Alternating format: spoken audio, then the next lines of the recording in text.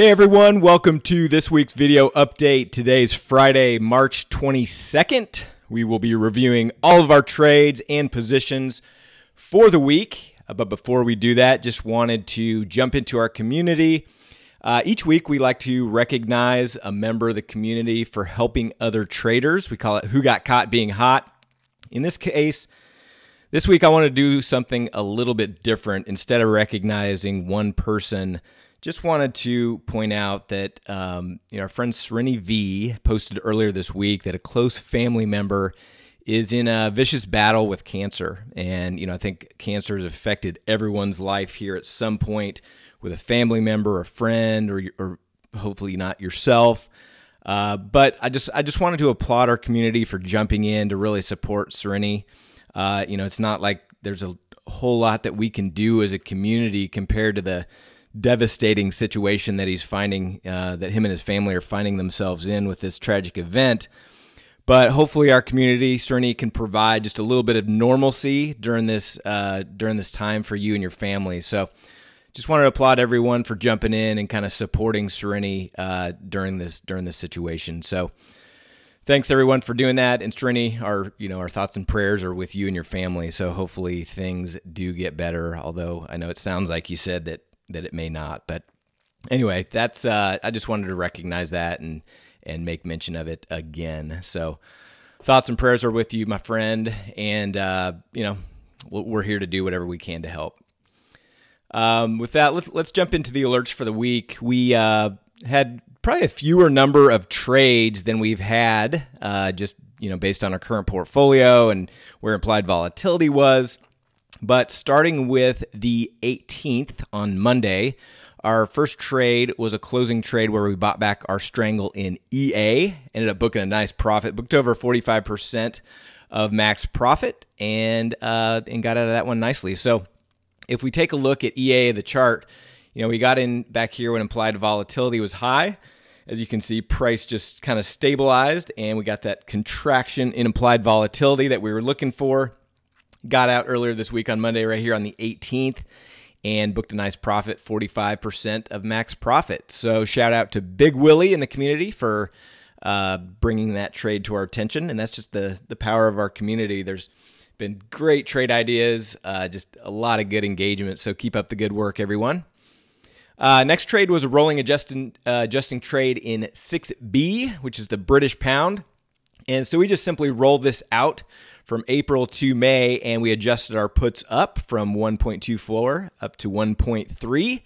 There's just 18 days to expiration. As you know, when we get down to under that 21 days to expiration, that gamma risk starts to accelerate in the last few weeks. So we want to roll out to the next expiration cycle. And so that's what we did here in 6B. So if we take a look at our platform here, you can see price is still pretty centered after the roll, and so we're just waiting for some more. And actually, implied volatility is expanded, so that's why you see our profit line actually below the zero at this point. But we're just waiting for time to pass, waiting for some more theta to decay in our favor. Next trade was an opening trade in J&J, so we jumped into a pre-earnings long straddle. They don't announce until April 16th, so we've got some time in this trade. We're targeting at least 20% profit on the trade. I know this one kind of ran away after we got filled and sent the alert out. The price kind of ran away on this one, so you had to be quick to get in here, or you didn't obviously need to get filled at the exact price we did. I think implied volatility popped up, so we're up about $90 on the trade. Remember, with these pre-earnings long straddles, we want the bigger the price move, the better. And of course, implied volatility expanding helps our trade as well. So we've gotten a little bit of a pop in implied volatility, even though price hasn't moved much.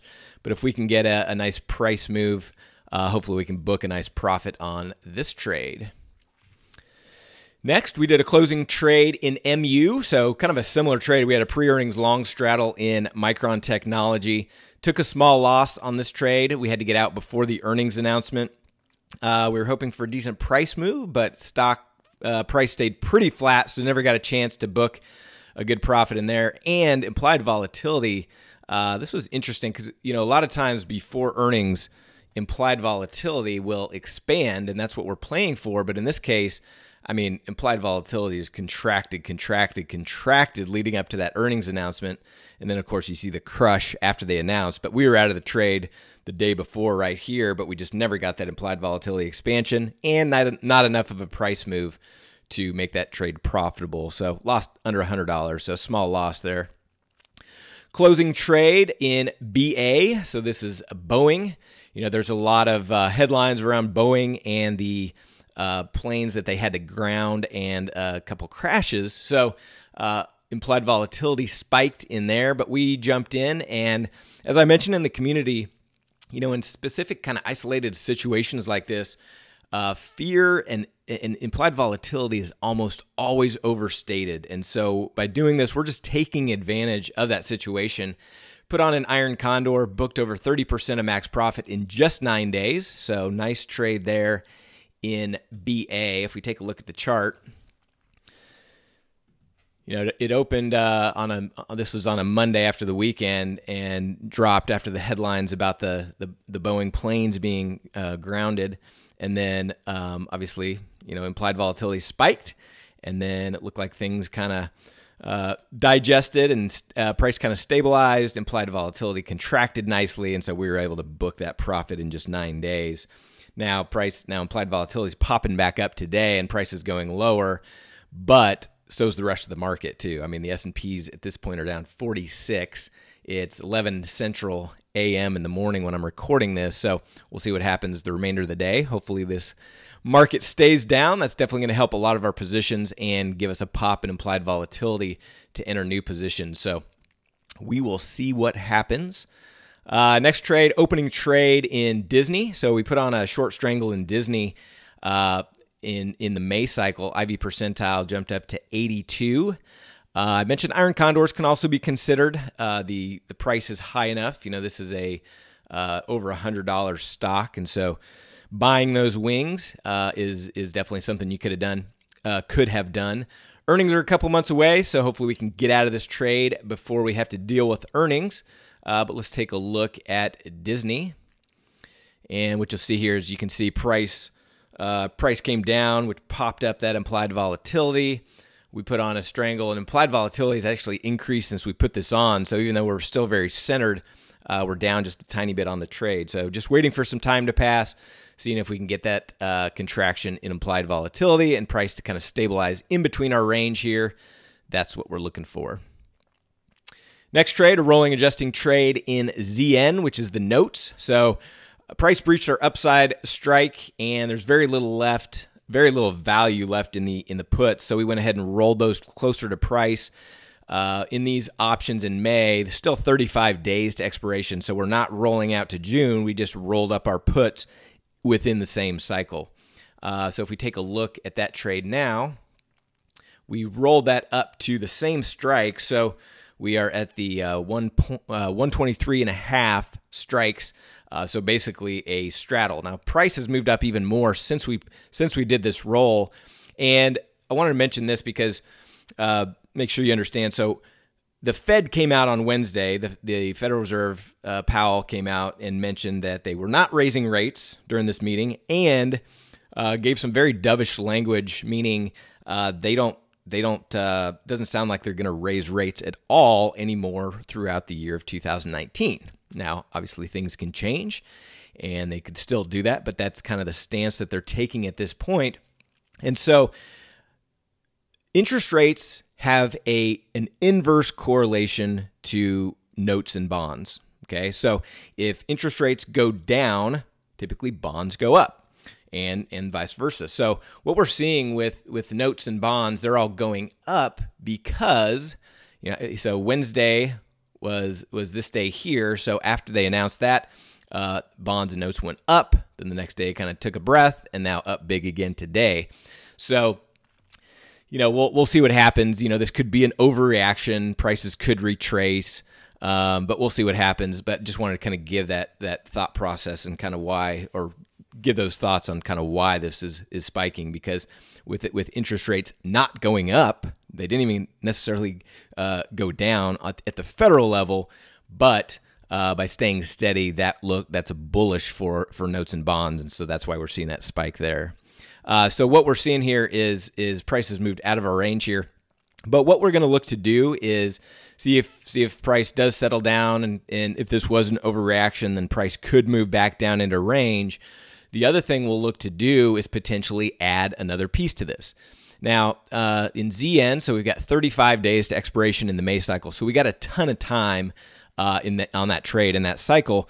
And then June is 63 days to expiration, so next week we'll be getting under that kind of our wheelhouse of 30 to 60 days. So we may look to add another piece in June, take advantage of this spike in implied volatility, kind of widen out our break evens overall on the trade, and add a new piece in June. So that's kind of the plan, assuming implied volatility stays high.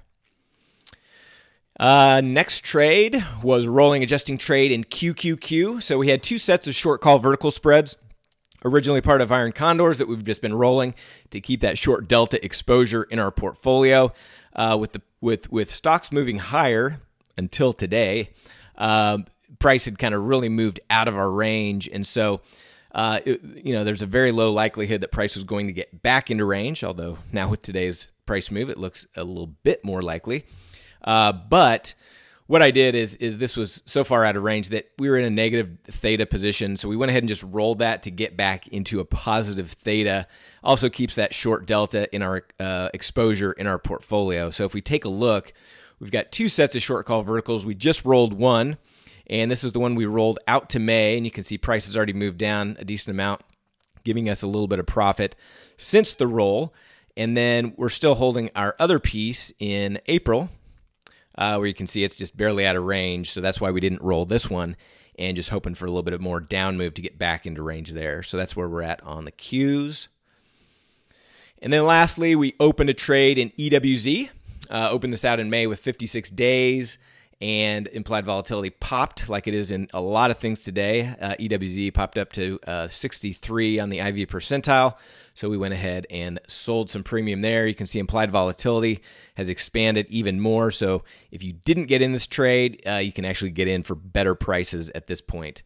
And you can see EWZ is down almost 5% today, which is causing that spike, and so we're just selling some premium to try to take advantage of that situation.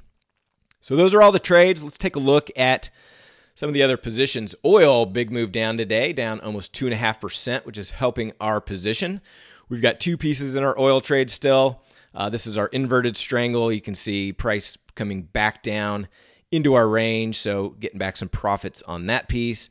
And then this is our 56 straddle. So again, price moving down is helping us in our trade. Obviously, we would love to have this price come down right at 56 is our sweet spot, and we'd be at a point where we're looking to get close to, if it does that, we're getting back to close to break even on this trade after that massive move that we've been working out of in oil. ES, we've got a long put vertical that we've been holding for that short delta exposure. Price had moved up out of range. Now it's coming back. Need a little bit more down movement to get back into range there.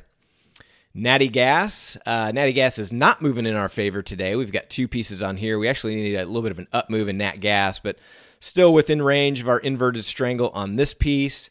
And then on this one here, starting to come down close to out of range here. But you can see if we look at just the calls, we've still got plenty of room to go there before we would need to make an adjustment. So just holding steady in Nat Gas at this point, and we've still got 34 days to expiration in that cycle, so a lot of time before we do anything in Nat Gas. I mentioned ZN. ZW, we've got two different iron condors on here. One has 4 contracts, one has 3. Anytime we're in the same cycle, I like to vary those number of contracts, really just for the purpose of making it easier to keep track. But you can see price is pretty centered in this one, hanging out kind of in the lower quadrant of our range. And then this one here, let's check these off and check those on. You can see this one's hanging out in the upper end of this range. So if we can just get a little ping pong action going on in wheat, that would be best. And hopefully we can book a winner on both of these. DIA, we've got this short call vertical in DIA. Now with the down move today, price is hanging out within our range, back into our range. So just holding that for that short delta exposure. I mentioned Disney. EEM, down almost 3% today, coming back into range for us. And so just looking for some more downside to benefit that. So we're about break even to up a little bit on this trade. So just holding that, hoping to get some more down move. I mentioned EWZ, FXI. We've got this tight iron condor, which has come back into range here. So just waiting for some more time to pass in FXI. IWM, I was actually hoping to get out of this one when price was way up here, but price has run down with us, and so we're still well within range. Nothing to do here, but if implied volatility stays high and price does continue lower, we may look to add another iron condor out in the May cycle, centered around where price is at that point. IYR, we've got this tight iron condor here. Price is coming back into range a little bit here, so just playing the waiting game in IYR. J&J I mentioned. NVIDIA, man, this has been a crazy move in NVIDIA. It was kind of bouncing around here. We almost got out, but waiting for a little more profit, and then price just ran away from us to the upside. Now it's coming back down today, so it's back in range here. We're almost to a point of making an adjustment when price was out here, but patience paid off a little bit here, so price back into range. If we can get a little bit of continuation to the downside, hopefully we can get out of that one for a profit. I mentioned the Qs, SMH. So we've got two pieces on here. This one we're looking at is an inverted strangle. You can see price is way out here, so it's out of range. However, if we look at the value of the puts, remember, after you make an adjustment, really you've got to look at the untested side to determine if you're going to make another adjustment. You can see we've got plenty of premium here still to go, so not looking to make an adjustment on that piece at this time. And then our other piece, which is another strangle, which has not been adjusted. It was close to it as well, but price has kind of come back now and looking for a little bit more downside to benefit that piece. So just holding steady in SMH. SPY, we've got an iron condor on here. Price is back in well within range here after today's down move. So just holding steady on SPY. TLT did not treat us well. We were looking for this one actually to add a little bit of long delta as we beta weight it to SPY. And even when the market was going up, we did not get the down move in bonds that we wanted. And then, of course, after the Fed's announcement on Wednesday that they're holding steady on rates, TLT has that inverse correlation to interest rates, as I mentioned, so price has jumped up on us. We're going to deal with this next week. We're either going to roll it to get us back into a positive theta position, or we may just close it and take the loss. If the Fed's stance on interest rates does hold true and we don't get a fairly quick retracement, it might just bode well to get out of this trade if bonds do look like they're going to tend to head higher. I don't like to play trades based on news and announcements and things like that, but you also got to be smart about kind of where we're at overall from a market cycle standpoint, and kind of what we want to be on the side of the trade that with the least wind resistance, right? So we'll deal with that next week and either get back into a positive theta situation where we'll roll, adjust our strikes, or we'll just close it out and take a loss on that one. XLK. Need some downside to get back into range on our XLK position, just holding that for that short delta exposure. And then XRT, we're in the profits on this trade by a little bit after adjustments. I think we're up less than $100, but gonna let this one hold over the weekend. If we get some more theta decay and maybe even a little bit more down movement, we'll go ahead and close out of this one. Our other option would be to roll out. Now, implied volatility is popping up today. But before today, implied volatility is so low, so my preference would be to just close this one out, see if implied volatility can pop even higher before we re-enter in the next cycle. But we'll see where we're at next week, and we'll either close or roll that one. Now, even though our XRT April position has well over 21 days to expiration, if we get this to catch up.